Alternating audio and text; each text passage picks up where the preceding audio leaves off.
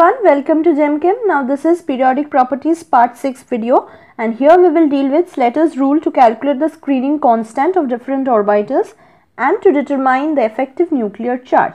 Now before starting, if you have not watched the previous videos on periodic properties, you can watch it. I will give the link in the description box as well as the I button present above this video. So let us start today's video. Now first we have to know this term, that is Z star, is the effective nuclear charge, and it is given by the nuclear charge minus the screening or shielding constant. Now the rules of the Slaters are given as follows, that is, the electronic configuration of elements should be written in the following order or grouping, that is 1s in one group, then 2s and 2p, same for 3s and 3p, 4s and 4p. When d orbitals and f orbitals comes into play, they takes place a different group. So now we will see for suppose cobalt. Okay, let's start with cobalt. Cobalt has 27, right? So its configuration is argon 4s2 3d7, or it can be written as argon 3d7 4s2, right? Now when we start to group, what we will get? 1s 2 2s 2p 8 3s 3p 8 3d 7 4s 4p 2, and then the other groups left over. It goes on, right?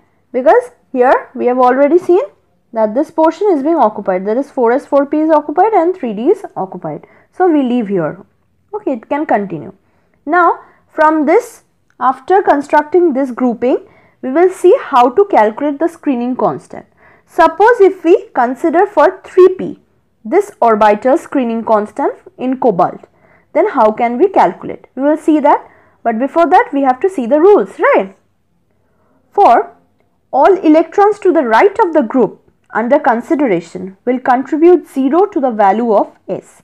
That is, the groups present after these will contribute 0, okay, after the 3p. And the next one is all other electrons in the NS-NP group will contribute 0.35 each to the value of S. That is, the electrons present here, that is N, that is the one with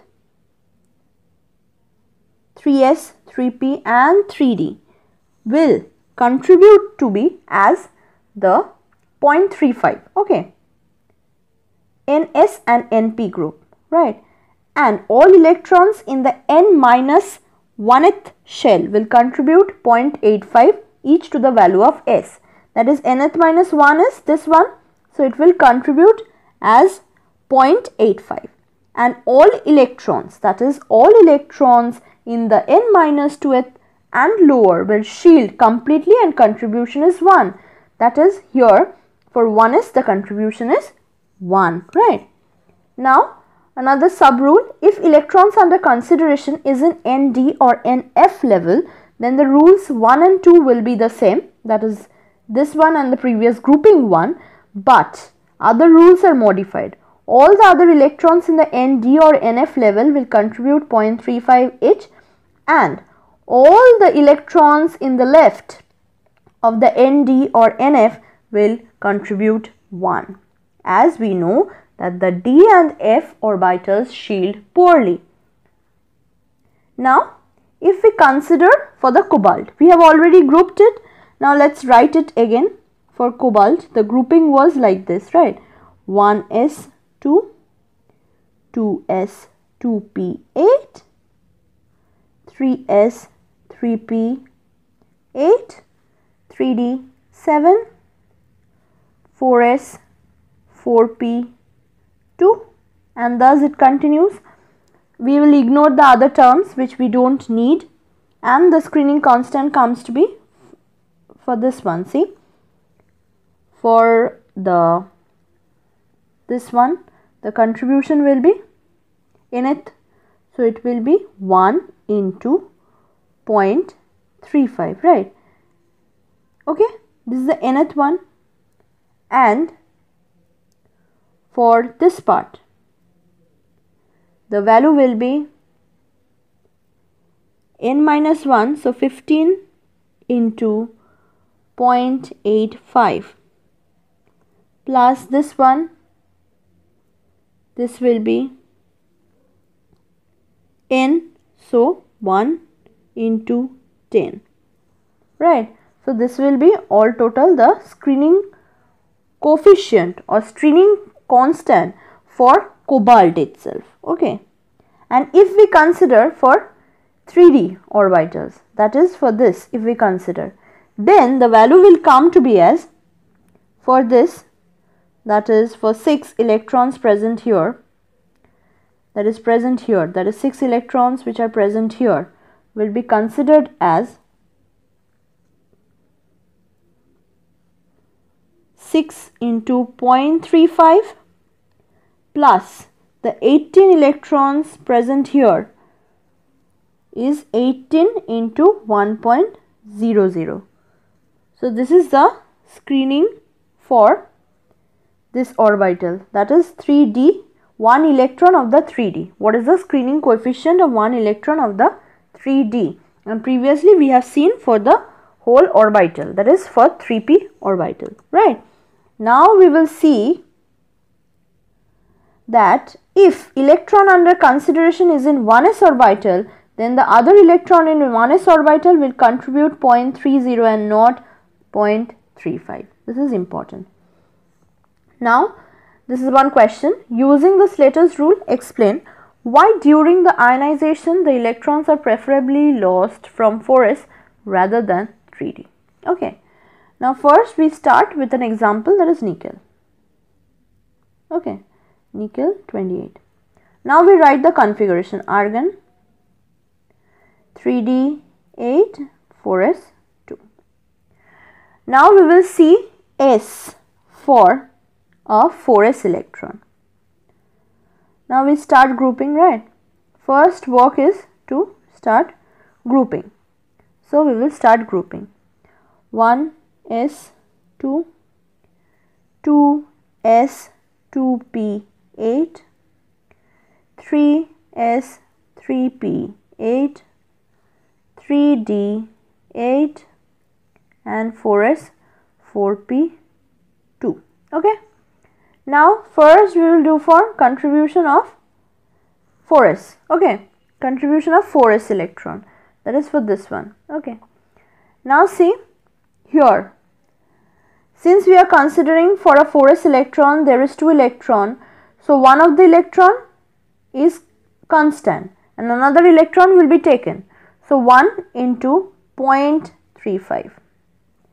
Now for n minus 1th. Okay, so this is n minus 1th. N minus 1th. So what will be the value? How many electrons? 8 plus 8 gives us 16 electron. So here the contribution will be 16 into 0.85, right? And the last one is for n and lower, right? So this is the total. So 10 into 1, right? So what is the total of S? S comes to be as 23.95 and the effective nuclear charge comes to be as 28 minus 23.95, which comes to be as 4.05. Okay, now we have obtained the S for 4s electron as well as the effective nuclear charge for the 4s electron when it is being removed. Now we see for the contribution of S, that is S term, that is previously we have seen the S for the 4s electron and now we will see S for the